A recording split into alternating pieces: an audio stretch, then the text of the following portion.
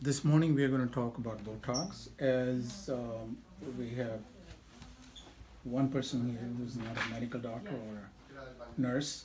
So I figured I will talk a little bit in the layman's language.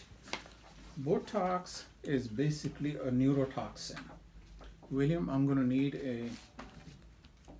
yeah, that's better. Okay. So what happens is that whenever the brain thinks about moving something, for instance, I want my fingers to move up.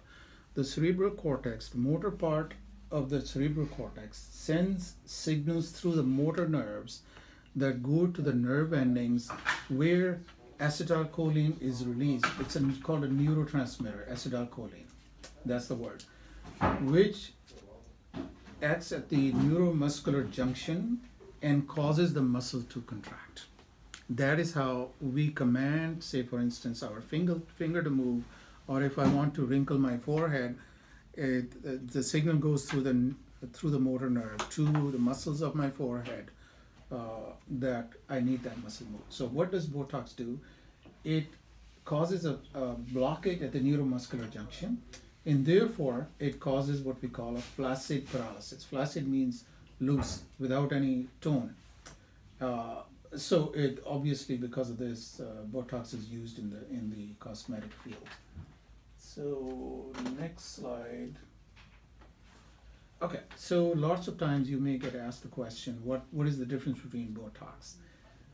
This Botox is onobotulinum toxin A, and this is botulinum toxin A. So you see this is ABO, and this is ONO. That is the only difference. It is the same botulinum A toxin. So you can say that they are sisters, or you can call them first cousins. They're practically the same thing. The end result is going to be the same.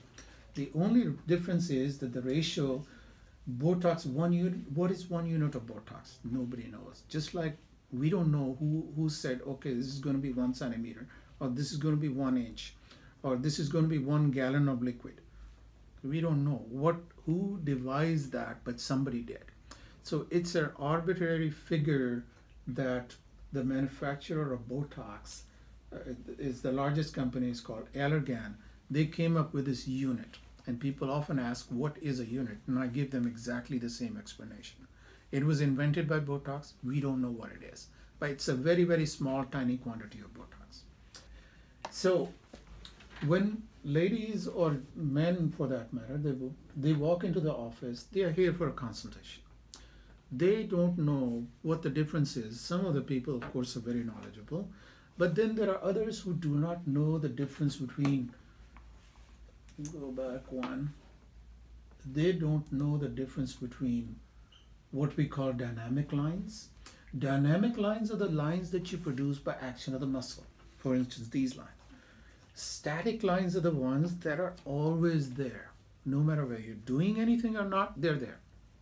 So Botox only treats dynamic lines, the lines which are produced by the action of the muscle. It does not treat the nasolabial lines. It does not treat the marionette lines. So these are called static lines, the lines that are always there, versus dynamic lines which are produced by the action of the muscles. So to simplify, there are only 3 areas which are generally treated with Botox. The forehead, these lines on the forehead. Glabella is this, the frown lines. The 11s? Yep, the 11s. And then crow's feet are the lines on the sides of the eyes, right here. And then these static lines, nasolabial fold and marionette, they are done with the dermal fillers. So I'll be showing you some slides of real pictures, but I simplified it. What is it that you want to really know? What muscles should you be concerned about? It is the frontalis muscle on the forehead, which you see this red arrow, the frontalis pulls up. Pulls what up? The eyebrows. And the orbicularis oculi, the muscle that goes around the eye, the so-called sphincter muscle of the eye, pulls the eyebrow down like this. So there is a tussle between the frontalis and the orbicularis oculi, and the resting tone of these 2 muscles keeps the eyebrow where it is.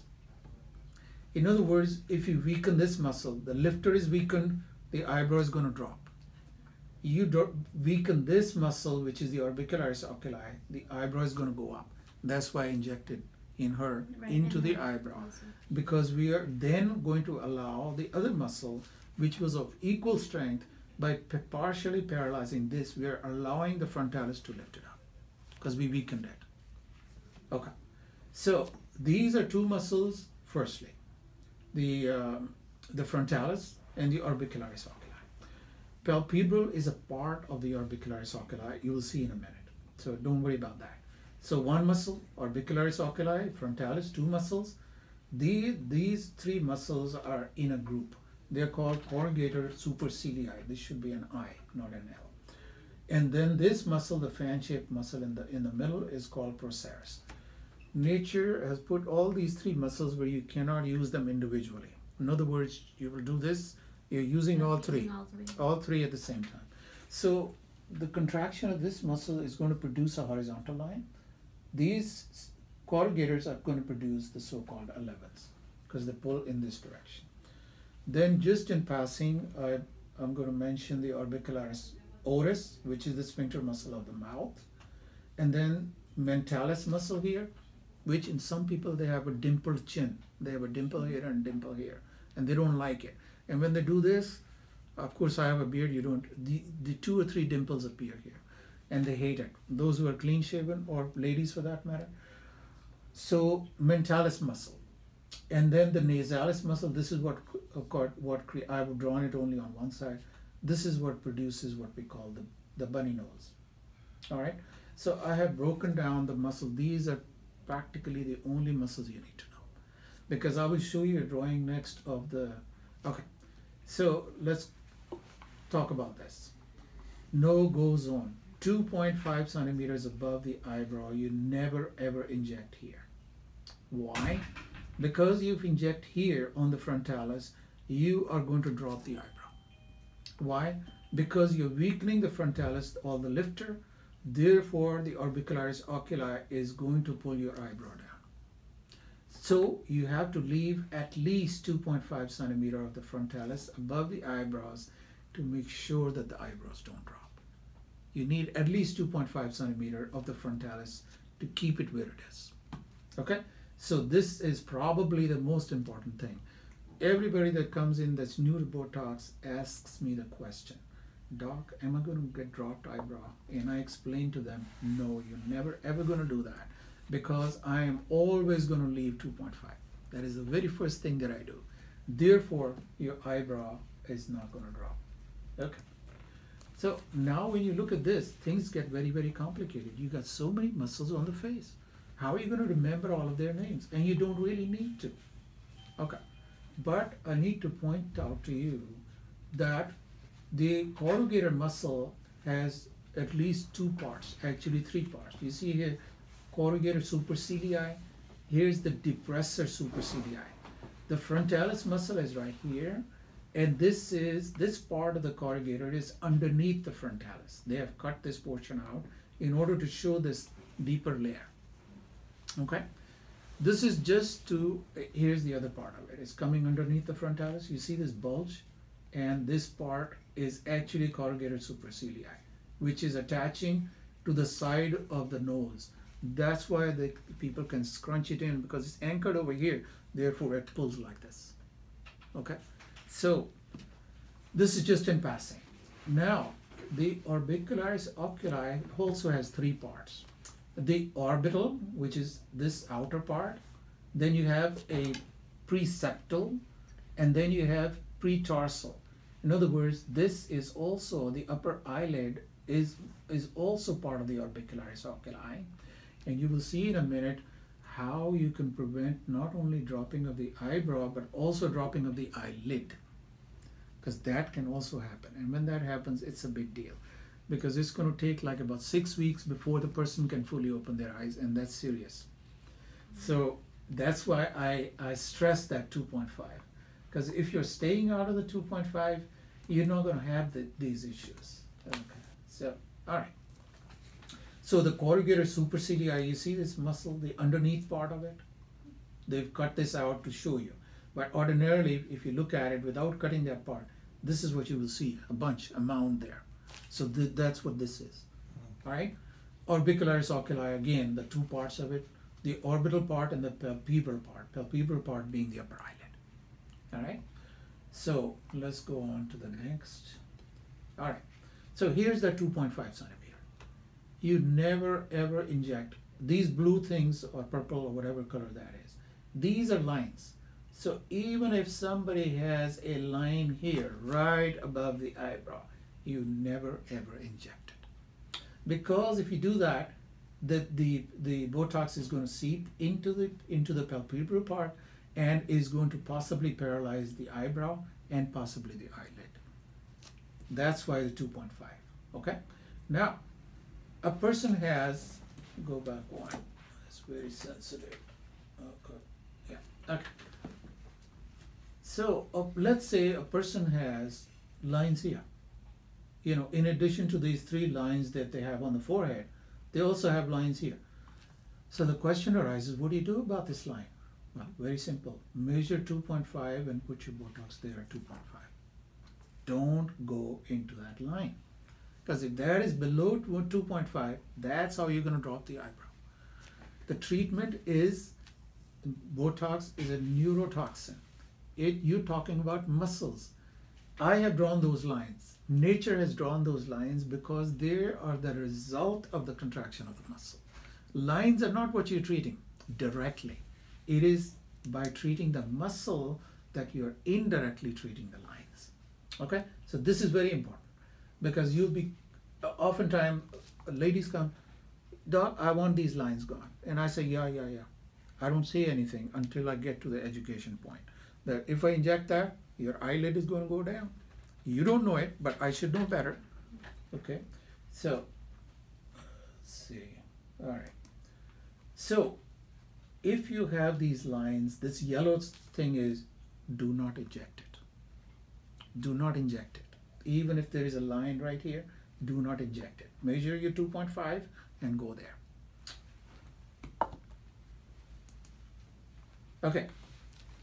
So the question arises, the lady asked me, how is it going to get rid of this line? It is going to get rid of this line because when you give the injection at 2.5, the Botox diffuses for a distance of 1 centimeter. It's going to fall into that line anyways, and it's going to get it.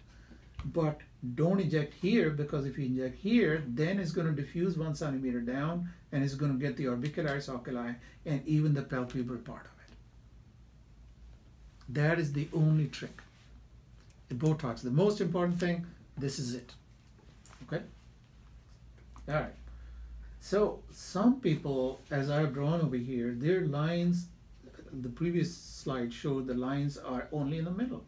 Some people have the lines way out here, almost into the hairline, like forehead like mine. If this line comes way over here, if you don't get the lateral part, here's what happens. The eyebrow goes up in the lateral part if you don't get this part. And you get the Mr. Spock look. You know, the eyebrows are pointed at the end. And unless you're Mr. Spock, you know, you're not going to like it. And then you're going to come back and say, Doc, look what happened to me. That's because whenever somebody has lines way over here, you measure 2.5 and you go out way lateral, almost to the hairline, so that you do not get this Mr. Spock look. Because oftentimes what people will do is that they put the 5 dots here. You will see in the next slide. They put the 5 dots because usually, okay, so this is the dots, okay. So what are these numbers? They're the units of Botox. So you're going to do a row of 2s and these are the 5 dots I'm talking about, okay. You measure 2.5 here, you put these dots here. All right. So when you put these dots, as I showed you in the previous example, if the person's lines come way to here, this dot should be way over here, so that you do not get Mr. Spock look. Like if somebody has a line, hey, over here, measure 2.5 from here and put your Botox right there. So you don't get the Mr. Spock look. On this paper, basically, I have told you what are the averages of Botox. Now, question often arises, people come in and they ask me, Doc, those who are getting the Botox done, say for the first or the second time, they say, well, if it's not going to cover everything, why do they sell it in blocks of 20? Because 20 units generally does one area. That is why it's sold in blocks of 20. Okay? In other words, not everybody wants to get all the 3 areas done. But if you ask me what is the average amount of Botox that anybody needs for all 3 areas, the answer is 60. But obviously some people, like this lady that you just saw, she's a very petite, skinny woman. All I did on the forehead was, and she does not have a wide forehead, I put a row of 3s, one single row. Because instead of splitting it into 2 rows, her forehead was so narrow, I measured 2.5 from here, and I put a row of 3s. So instead of putting 4 in each spot, I just used 3. This area she's not bothered with. She didn't get anything done here. So she got this, plus the nasalis bothers her. So I put 3 and 3 there because her bunny lines are very, very strong. So the nasalis muscle, so here is the nasalis muscle. It's a strip of muscle on the side of the nose. You see this strip of muscle? That's what produces the bunny lines. So the other muscles that I mentioned, the eyebrow lift, in general, she got only 2. But in general, you need to paralyze the lateral, or partially paralyze the lateral 3 centimeters of the orbicularis oculi, right here. And that will weaken it and allow you to do an eyebrow lift. And then for smokers' lines, those people that have very fine lines on their upper lip, smokers end up with that, especially the ladies in their 50s and 60s. You can put a row, and sometimes you need 10 because they have a line even in the middle. So you put another 2 there. Now, there was one lady who came yesterday and she said, I got these 8 units of Botox and look at my lips. I said, ma'am, in order to paralyze your lips, you would need about 200 units of Botox in your lips. We are not paralyzing your lips. Nobody wants to paralyze your lips because we don't want you to prevent you from eating and talking.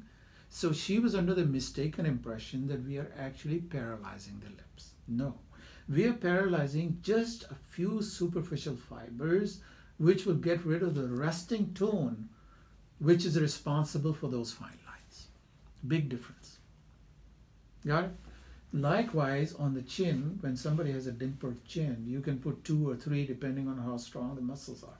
The determination of how many units you put there is obviously depends on how thick and how big and how strong the muscles are. So you can use, in general, lots of people come in here and they have bought 20 units of Botox. They said, Doc, but that's all we can afford. All right, you want the 20 here, or how would you, because what I do is, generally, when I fill out the sheet, I tell the patient this is the same thing, but anyways, example, pretend that this is all blank. So I'll say that this is my side. In other words, I'm going to make my recommendations here. This is your side, and you tell me how you want me to divide it. There are 2 ways they're going to talk to you. One, they might talk money to you. Doc, I can afford $300. That's my upper limit. That's all I can do. So what I will do is I will divide the $300 by whatever the price of the Botox has been quoted to them, and I will come up with a number. Whatever, okay, so we, instead of 60, you can afford 30 units. All right, so what is your preferred area? What do you think bothers you the most? They say, Doc, these crow's feet, these 11s, that's what bothers me the most. Okay, then we're going to go with 20 here, because that is, depends on how strong is their crown. So I said, okay, I'm going to put 20 here. Now, which is the next thing that bothers you the most? They said, Doc, this don't bother me because I keep the bangs in the front. Nobody sees my forehead anyway. These don't bother me. Well, I'm not going to do that. If that doesn't bother me, why should I bother? So then they say, okay, these crow's feet bother me. So I have used 20 here. I'm left with 10. So I said, okay, I'm going to put 5 and 5 here. That's what I'm going to do. So on their chart, I write the 20 here, write nothing here on this side of the chart. I will write 20 here, 5 and 5, total of 30. We are done. The way I talk to the patients and what I tell them is that some of them will say, well, doc, how do we know it's going to work? I said, this is my recommendation. If I recommend 20 to you over here, because I will look at the strength of your muscles and I will look at the configuration of your forehead and where your lines are. If I recommend 20 and you get 20, it is guaranteed. In other words, if you come back 10 days later and you show me, doc, then do anything, you put 20 there. If I recommended 20, you got 20, after 20 is my responsibility because that's what I recommended. 20 didn't work. It's like I sell you this TV. The TV doesn't work. I'll give you another TV that works. So if they come back, I will try to analyze where exactly it doesn't work. Okay, so maybe the lateral part of the muscle escaped a little bit. I'll give 2 here, 2 here. It's very rare that I have to give them 20 more. Maybe a 2 here and 2 here, or 3 here and 3 here. Or if the line in the middle escaped, put a 2 there or a 3 there and take care of it. And I don't charge them for it, provided if I recommended 20 and they got 20. Now, if I recommended 20 and they got 10, it's their problem. Because I recommended 20, you chose to get 10, that's your problem. Okay? You come back and it doesn't work. Now, don't tell me that it was my Botox didn't work. Because people, some people didn't. I had a patient also day before yesterday. She says, oh, the Botox worked really good on the forehead. But this area, look at it. So I go back and look at it. And I had recommended 20. And guess what? She got 0. Didn't get any Botox there. And for some reason, she believed that it was good. Or she thought maybe I don't keep any records. And she was going to tell me that she got what I recommended, but actually it didn't work. So I put the chart under her nose and I said, ma'am, you got 20 here, but you got 0 here. You refused. Now, if you have motion here, sorry, but you have to pay for it because I recommended the 20. You got 0. You didn't want it. And you got 10 and 10 here, so you opted for a total of 20. 10 here, 5 and 5, 10 here. That's what you wanted. So this is how I do it. Let's see if there is any. Yeah, that's the last slide, so thank you.